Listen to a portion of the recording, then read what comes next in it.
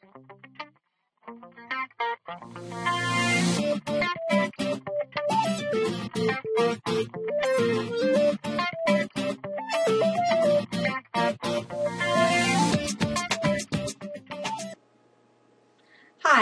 in this video we're going to show you how to create a new news item, edit that news item, and delete the news item. First, you'll start in your course. The news widget in the middle of the screen, you'll click on the plus sign to create a new news item. Here you'll type in the headline, add your content,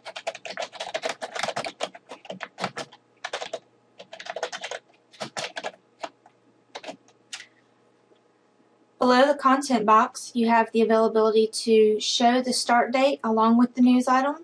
As long as this box is checked, it will show the time and date that the news item became available. By clicking in the box here, you can check your date, you can change the time,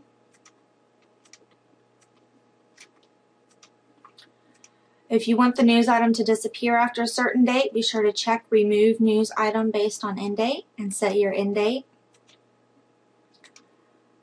You can add a file such as a PDF document, a Word document, a PowerPoint, an image, simply by clicking on Add File and then browsing for the file on your computer. Additional release conditions can be added to make the news item available once a certain action has been taken by the student. We will cover release conditions in a future video. If you would like to save this news item as a draft that you can come back and edit later, you can click on Save as Draft. If you're ready to publish the news item, go ahead and click on Publish. On this news item page, it'll list all of your news items as well as the start and end dates and whether that news item has been published or not. You also have the availability to edit and delete news items from here. You can reorder your news items. You can also create a new news item from this page. The RSS feed we will go over in a future video. If you would like to delete multiple news items, you can click the box next to the news items to select them and click the trash can here to delete. If we go back to the course home page, you'll see our welcome news item along with the date that it was originally posted. Here you have your edit and your trash can buttons to edit the news item and delete it. The X here dismisses the news item, meaning that you've read it but it's still there. For you as an instructor, if you want to go in and edit any of your news item tools, you can click on the newspaper icon here. Click on the pencil to edit.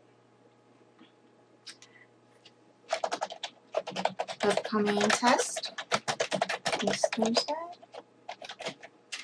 Notice there is a major edit checkbox here, so if you make a change and you want everybody to see the change, be sure you check major edit. If a student has dismissed the news item and you don't check major edit, then they might not see this change that you just made. So if we go back to course home, the news item should be listed there again because we made a major edit change. And that's how you create a news item. That's how you edit a news item and will delete a news item.